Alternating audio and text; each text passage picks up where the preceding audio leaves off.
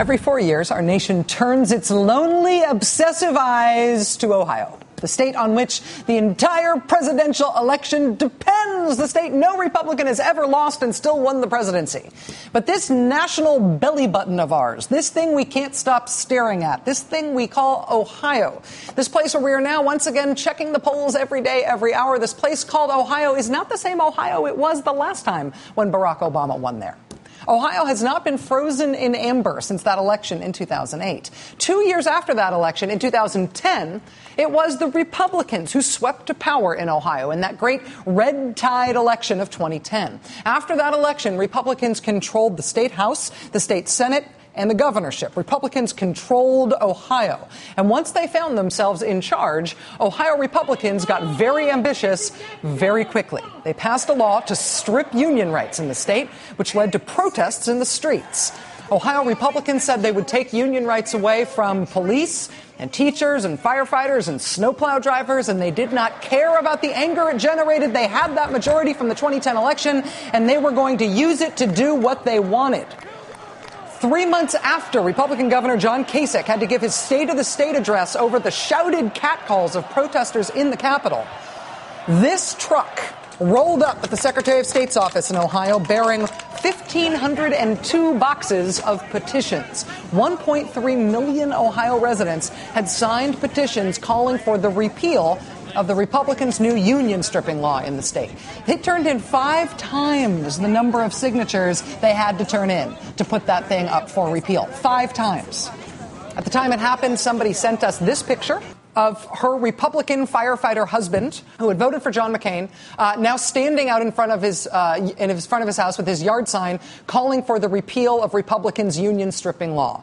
This Republican firefighter won against the Republican Party in his state. Thanks to all those petitions, they got the union stripping law on the ballot for repeal, and Ohio voted to repeal it by 22 points. It was not even close. It was a blowout.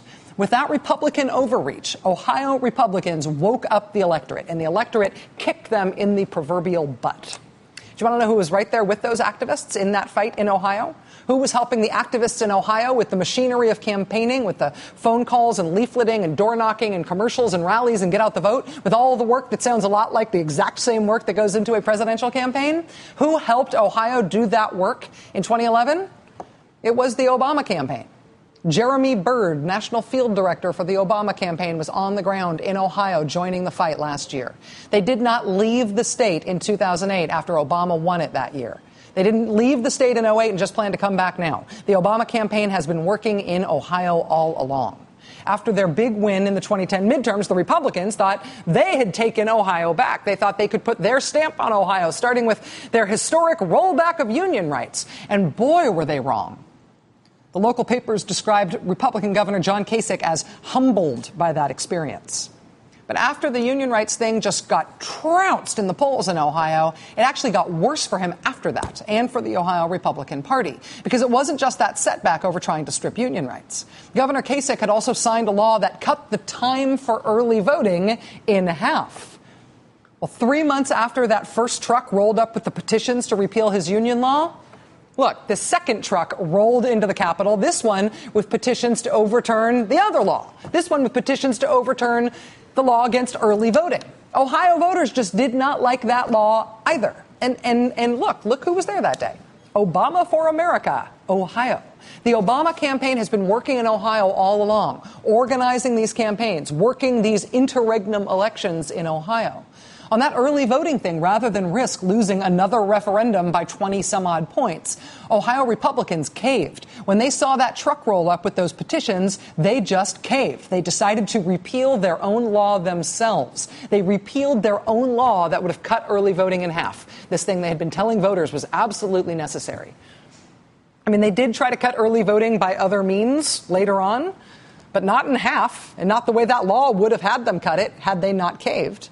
They caved on that. They had to. Ohio Republicans charged into power after 2010 with their big, ambitious agenda, and they just got whopped.